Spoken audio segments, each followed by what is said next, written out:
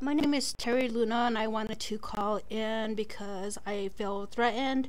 I am involved in a very serious situation that I have an ex-boyfriend that I met on Facebook, and he is overseas, and he has been stalking my Gmail and my social media profiles for over 4 years now, and I got a threatening message from him. His name is Mika Ajala from Manta, Finland, Europe. And so I broke up with him for 4 years ago, and he has been electronically harassing me online through my Gmail account and my social media profiles. So I got screenshots, I got pictures saved, I got numerous abusive emails involving inappropriate sexual content. He's an online sex offender, and I had come across some females that know him for sexually assaulting women. And since I broke up with Mika, hold on. Okay. I'll get some history in a minute. Okay. What I'm going to ask some standard questions. Okay. If you're wanting to make a report about the harassment. Yes, I do. Okay. So let's first the last. I'm sorry? Message. When did you receive the last message through your social media? Maybe about 20 to 30 minutes ago. And what was the threat that was said? His name is Mika Ajala, and I'm making all these YouTube videos to show him that I'm saving all his emails. And the last message he sent me. My question: What was the? I'm trying to tell you. The last message he sent me was a direct message that saying Mika knows your YouTube videos, and he knows where your geographic location is at, and he knows where you live. That's what the threatening message is, because he's been stalking me online for over 4 years now.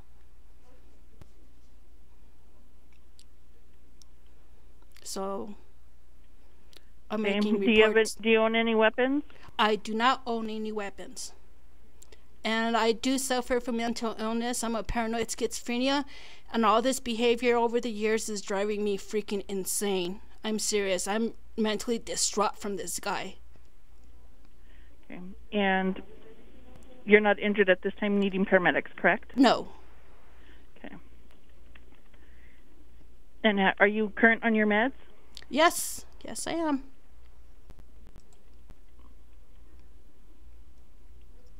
Does your ex-boyfriend use drugs or alcohol? He's a hardcore alcoholic. He drinks about 30 to 50 beers a drinking session. He is a hardcore alcoholic, and he's not right in the head. He's a sociopath, borderline. Okay, so hold on. So I'm going to get his first name first. What is his first name? His name is Mika. He lives in Finland. Mika? Mika.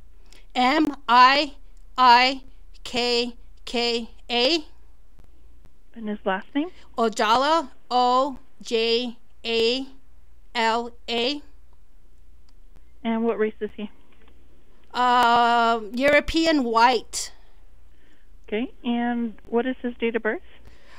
May 27, 1974.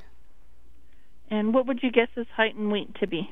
I really do not know, and the bad part about it is I never met this guy in person, and I do not know how much he weighs, and I do not know how his height is, but I know he's overweight. He's fat. Okay. And what color is his hair? Black. Okay. Do you know of any scars, marks, or tattoos? He has a lot of tattoos of satanic symbols. Do you know what body parts he has them on? On his arms. Both arms? Yes. Okay. And does he have facial hair? No. Okay. And does he have a contact number? No, but you could look up his Facebook profile names. Okay, what is it? Okay, he has different profile names. Was talking with you guys, and my call dropped, and I wanted to continue my complaint about an ex-boyfriend that won't leave me alone. for over 4 years now. He's online stalking me on my Gmail and my social media profile accounts. So Okay. And it does look like they did set up your call for service.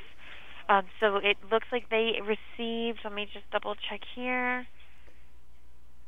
They do have all the information they need at this time. okay. So your call for service is up. You are good to go. And an officer will be out there.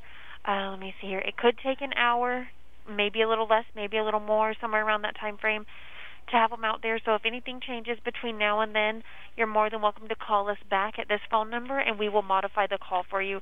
However, if you do see him outside of your apartment, you can call us at 911, okay? Okay, sounds good. All right, perfect. Well, you have a good night. Thanks. Thank you. Bye-bye.